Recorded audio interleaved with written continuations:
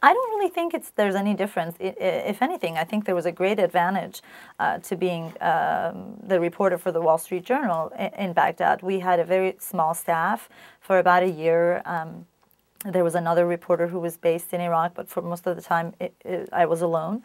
You know, the journal didn't really cover news or breaking news as much as the New York Times or the Washington Post. So it kind of freed me up to be able to focus on enterprise reporting. I would sometimes work on a story for an entire month and really, you know, go in depth and try to cover all the angles, because I didn't have to worry about the press conference today or the breaking news about the military. So it was really liberating, and I think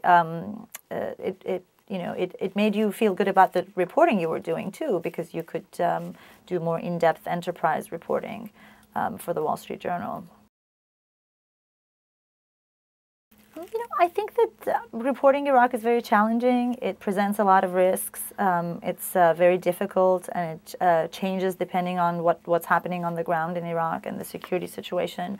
So I think the media have had a hard time you know, reporting Iraq, and they've done a remarkable job at staying the course and sort of, you know, figuring out creative ways to tell the story.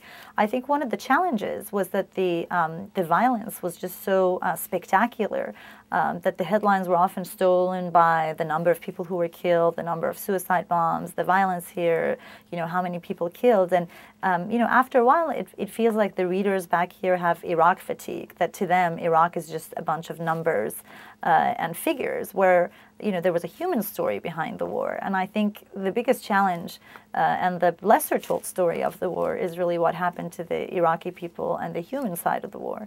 A lot of the coverage that the war gets from American media is centered around the troops, you know, how the American military is doing on the ground, and foreign policy.